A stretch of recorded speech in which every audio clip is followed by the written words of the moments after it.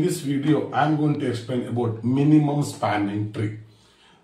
So we know what already people know what you mean by tree. Okay. So here given one graph is given. So that is graph is defined as what? Set of vertices and edges. Given one graph, let us take some one connected weighted graph, a simple one. So let us take this is 3, this is 5, this is 2, this is 4.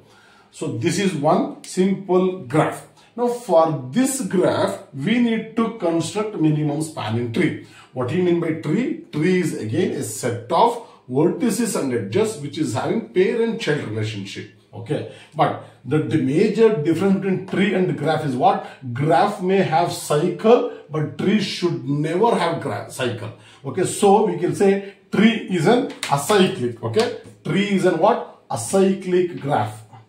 Acyclic.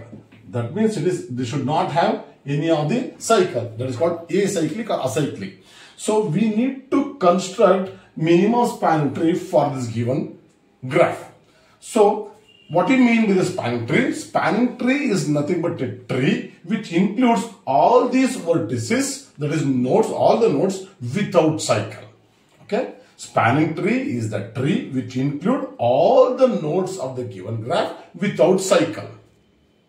Spanning tree is a tree which includes all the vertices of the given graph without cycle. That's it. Okay. So main thing is you need to include all the vertices and you should not have cycle. That's what the spanning tree. So let us construct spanning tree for this graph. Okay. We know that what? So we know that for this all the vertices we need to include. So A, B, C, D, all the vertices. Now include, so this is one possible. See, I included all the vertices, all are connected. There is no cycle. This is one spanning tree. So this weight is what? 3, 5, 4. Similarly, another possibility. So now this one return. So now this is another option.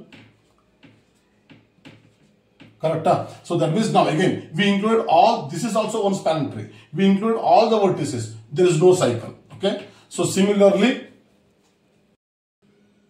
for this given graph, so these are the three possible spanning trees. See, look at all these spanning trees. So all these spanning trees having all the nodes of the given graph, there is no cycle. We include all the vertices. See, all the vertices are there, no cycle. Okay, these are the possible spanning tree for this problem. For some other problem, it may have many number of options. But for this example, we have three possibilities. All these are spanning tree. Now let us see what is the total weight of this spanning tree. So 5 plus 3, 8, 8 plus 4, 12. The total weight of this spanning tree is 12. Similarly, the total weight of this is 3 plus 2, 5 plus 4, 9. This is the total weight of this spanning tree. So this is 7 plus 4, 11. This is the total weight of this one. Okay, out of that, so which is having minimum total weight? 12, 9, 11, so 9. So this is our what? Minimum spanning tree. Well, minimum spanning tree is the spanning tree whose total weight should be minimum